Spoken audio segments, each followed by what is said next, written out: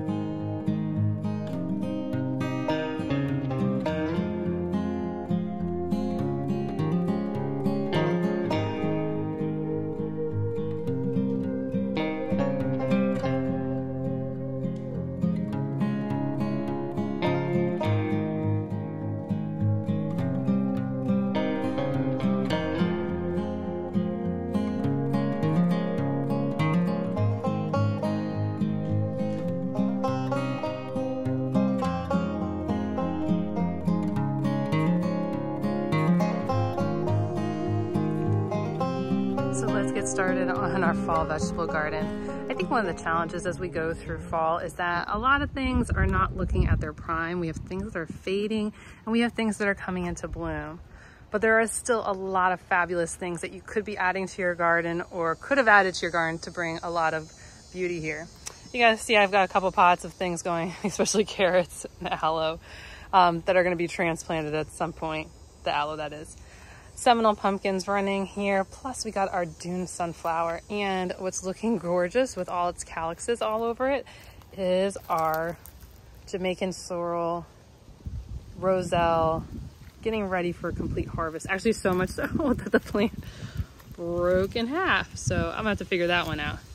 We've got corn going and even a little sunflower, very cute.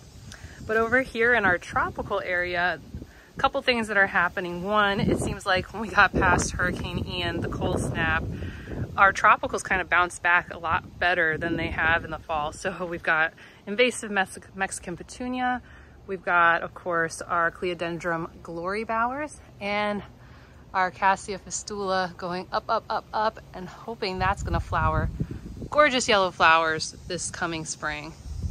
And then I'll show you some more back in the backyard, but the cordylines or cadillions are all in bloom right now and the bees seem to be really loving that. I won't go too much into the vegetable gardening. I just did a vegetable garden tour update in the What to Plant in November, but a couple of things have changed even since then. Our eggplants are just starting to come in bloom. So I'm looking forward to some eggplants, and I'm starting to get some of my first green peppers or red peppers or yellow peppers. Peppers are gonna be had. I will tell you the monarch butterflies and our cloudless sulfurs going crazy. They're super excited about some of the stuff over here. You can see the area is covered still with our sunshine mimosa, which is still going into blossom. These are these adorable powder puffs. We're getting some of those still, even though we're pretty late in the season and the heat's starting to die down. And from a vegetable perspective, our bean plants, our Puerto Rican black beans, plus our loofah are kind of fading out. They're hot weather crops, so it's really time for our warm and now cold weather crops.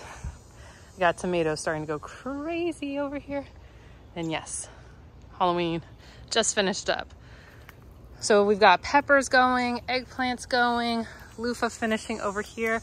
And of course, we've got some orchids hiding. I really like doing this where you put the orchids in a basket and then hang them in these trellises. And it gives them the shade that they need. But then you also get these gorgeous blossoms that look like this. Oh, these ones are so pretty. So I'm a very big fan of orchids, adding them around the garden.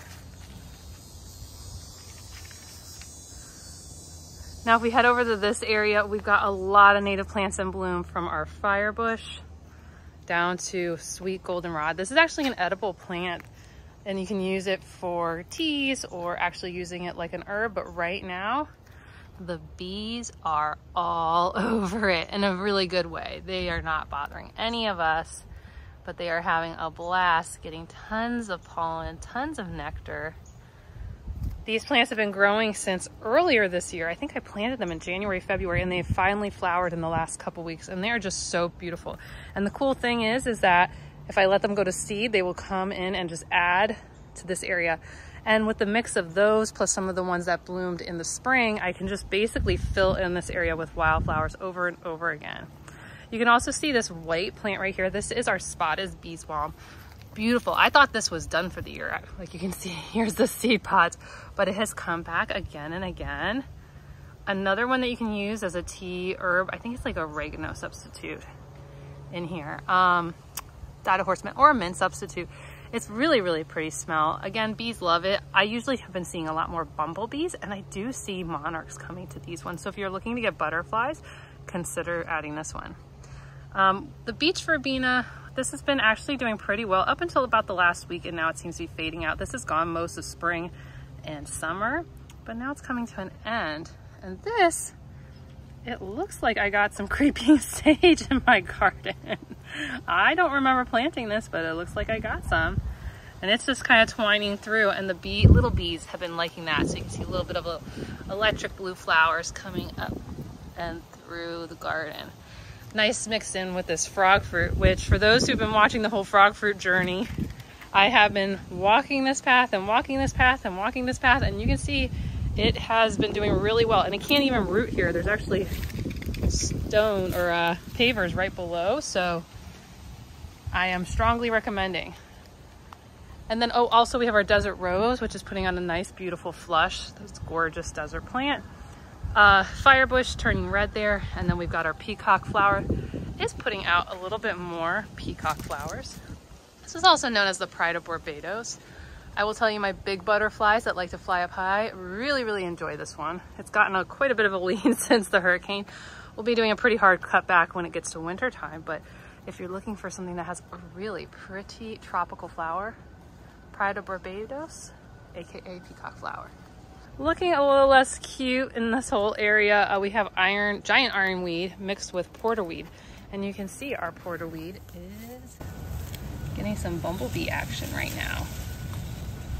This is the native type versus the exotic. I'm not quite sure if it's invasive, but definitely the exotic type, which is more of a small shrub. This one is a ground cover that mixes really well with other wildflowers. You do a better job than me pruning it. You can actually get a lot of action here. I actually have this is swamp milkweed growing up in it. So it gives a space for my monarchs to come in and come down and hide out. And I can also put some other wildflowers in here that are more spring summer ones. These are Stokes asters that are hiding in there and will be coming back in other seasons. I realized I forgot a couple plants that are flowering over here. This is blanket flower. It was once considered to be native. It is now considered a naturalized species. It is native to the United States. It's just not native to Florida, not this version of it. This is a really pretty one that actually was planted in, I don't know, what's it, January, February this year, and has come back and come back and come back over and over again. And I think it mixes really well with this sweet goldenrod. And it's trying to fill in this area here, but I think we get a little bit too much shade, so the frog fruit is helping us out. And if you can see these little purple flowers, purple blue flowers, they're all closed up right now. They were wide open this morning. These are blue curls. It's a small shrubbing plant native to the state of Florida. And actually, speaking of natives, we got a few more back here that I can show you that the butterflies have been frequenting from our native wild petunia. Oh, I'm sorry, blocking the light on you there. There you go. It's a really cute, pretty lavender color, and it's mixed in with And this is also beach mist flower. This is a native species to the Keys, which is actually almost extinct out in the ecosystems, but has been picked up by a lot of people to add to our gardens. And in these beds right here, we just have sweet potatoes, a bunch of cold weather crops, cauliflower, not cauliflower, cabbages, beets, carrots, strawberries. Got strawberries and lettuces over here, radishes down there, and lots and lots and lots of bananas.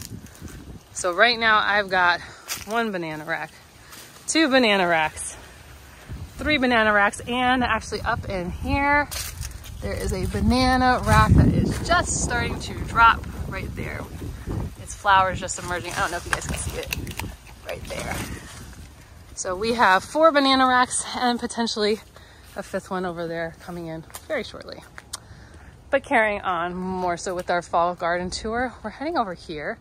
And this is a privet senna. This one has been gorgeous. Got it earlier this year, and it puts out these type of flowers. Beautiful native plant, can handle a little bit of cold for central South Florida. I think you can get up in a little bit into the North Florida area. I definitely think it's one of our native plants that has a very tropical look. It's a host plant to many of our native yellow butterflies. I definitely think you should consider adding this one if you want to pull in more yellow butterflies. Like, think Encanto. You're just gonna have lots of them flying around. Let's go up front here and we're gonna check out some of our native wildflowers. There's a few that have been blooming that weren't blooming in my last video.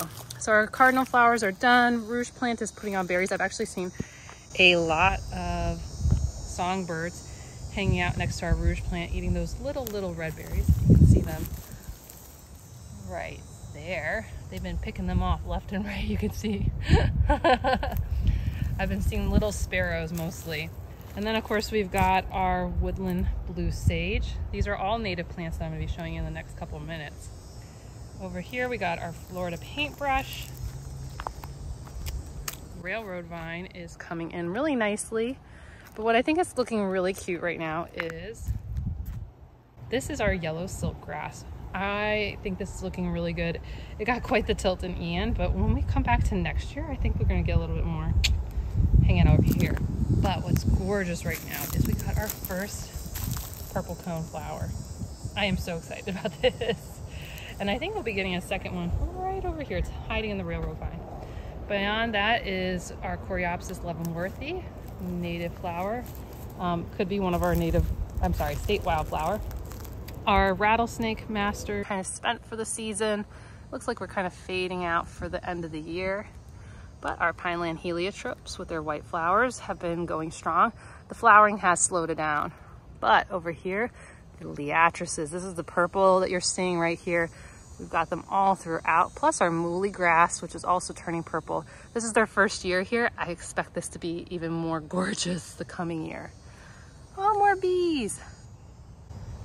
Bees are hanging out over here, Everglades square stem, also known as salt and pepper plant.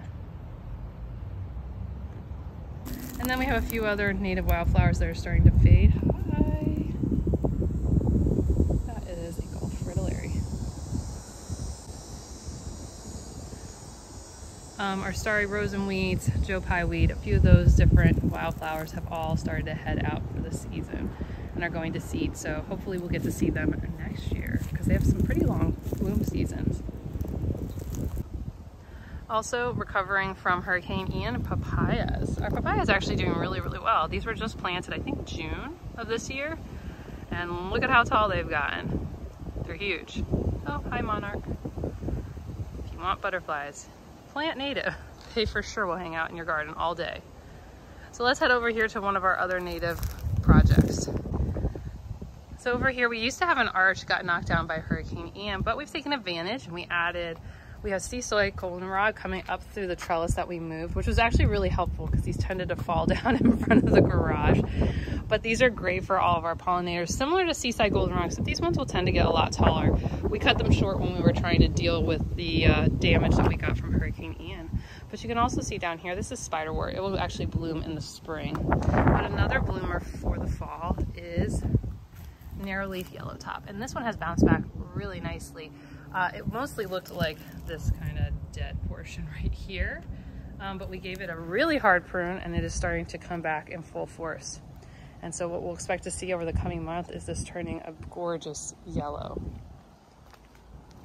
And you can see our beauty berries. The beauty berries are getting kind of spent, but the birds are still eating them. These are really important plants to the migration of a lot of our songbirds for the fall time period.